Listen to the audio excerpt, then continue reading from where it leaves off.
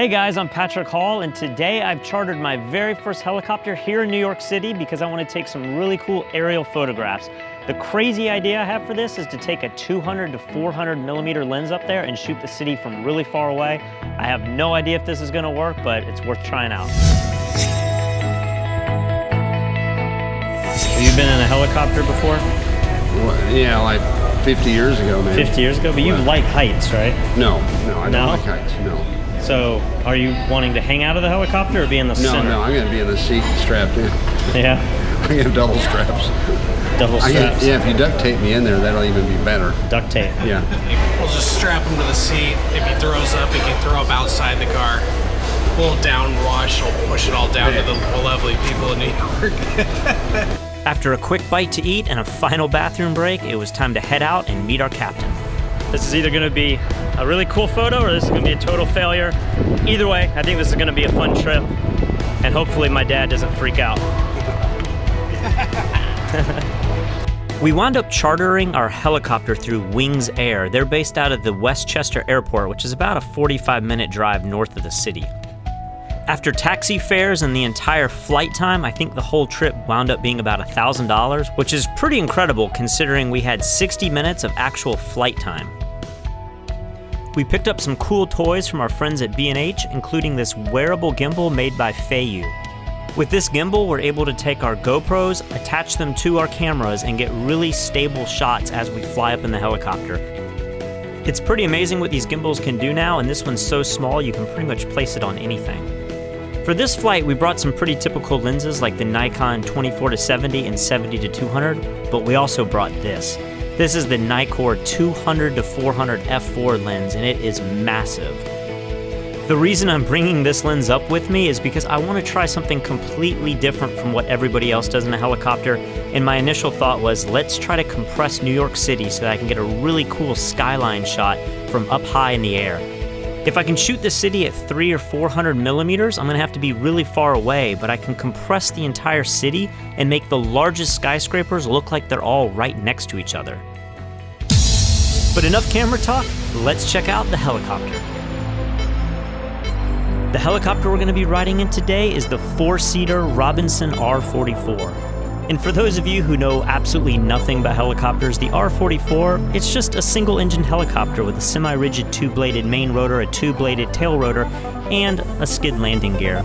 You know, no big deal. Did you just read that online?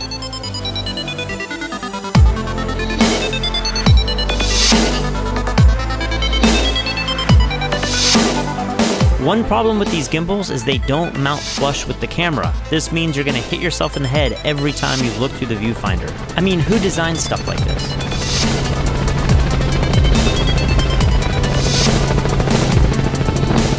If you charter a helicopter for your own photo project, you're the guy in control, so it's really important that you're able to communicate to your pilot so you can tell them exactly where you need to go to get the shot. So make sure you get all of your microphone issues worked out well before you take off.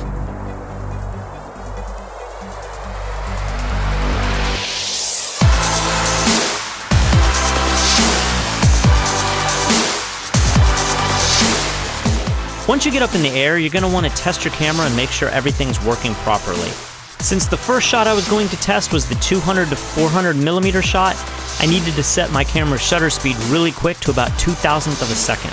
Because this lens is an f4, that required me to also set my ISO to 3200 just to get a good exposure. The more test shots I did with this lens, the more I started to think this was a complete mistake.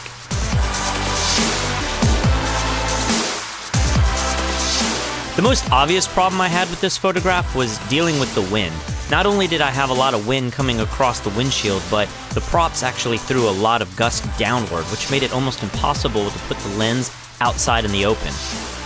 I had the pilot position the helicopter so that I could shoot out the side, which helped really add some contrast so I wasn't shooting through the glass. But the other big problem I didn't anticipate was just the amount of haze that was going to be over New York City. As you can see, it's a pretty clear day, but there's just so much atmospheric haze that every shot I was taking was coming out really flat. Also, because we left really late to catch the blue hour, the sun was on the near horizon, which really didn't add any extra light to the city. Ideally, I probably would have come out earlier, maybe 2 hours earlier, to really get some hard light on the city, which would have increased the contrast and made this shot even more successful.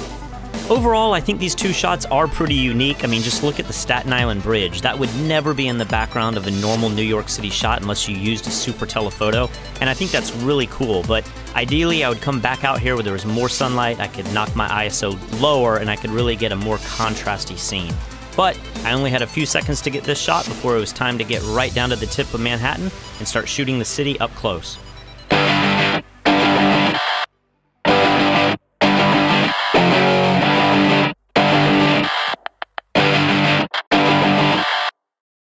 As we flew over the South Battery, the 200 to 400 lens was just way too telephoto. You can see I got some really tight detail shots of One World Trade Center, but the lighting was really muddy. I just wasn't really happy with these shots at all. I was, however, able to shoot Midtown from all the way at the end of Manhattan, and this is a pretty cool shot. I think if I had some better lighting, it would be even better, but I really do love this composition looking all the way down the street. As you can see, the vignetting on the 200 to 400 is just crazy, so you're definitely going to want to fix that if you shoot with this lens. But it was time to move on and start shooting with the 24 to 70.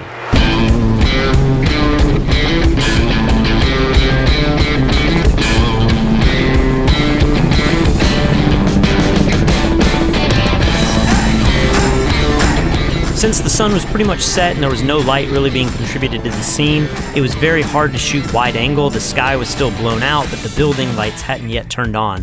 So what I did was I shot a lot of these images at 70 millimeters, and then in post I turned them into black and white images, so I had that classy New York shot, even though the lighting was pretty flat. Now that Empire State had turned on its lights, I asked our pilot Anthony to do one more flyby, and as you can see from my dad's face, he wasn't too excited about it.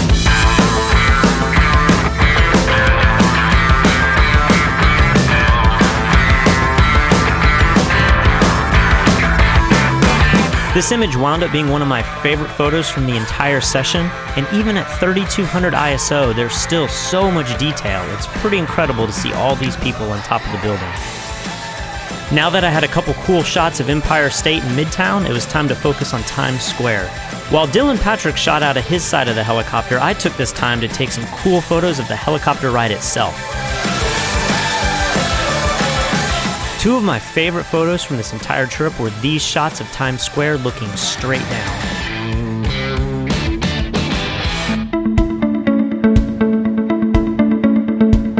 With the sun completely set and the ambient light glowing from the buildings, this was now the perfect time to photograph the city. This particular location is called Billionaires Row, and it's right at the base of Central Park. I really love this location because it shows the entire south part of Manhattan, and it allows you to view all the epic buildings in one single photograph. With these chartered flights, they try to calculate the fuel perfectly, and since we were about 15 minutes away from the end of our flight time, we had one final pass to shoot the city before heading back to the airport. I absolutely love the look that you get when you shoot a glowing city at the blue hour, but unfortunately, with a 2.8 lens and shooting at 3200, as good as these images turned out, I still would love to redo them. I'd love to go back up with maybe an 85mm 1.4 and just pull out even more light with a lower ISO. But to be honest, I was extremely excited to get so many great photos on my very first attempt at shooting out of a helicopter.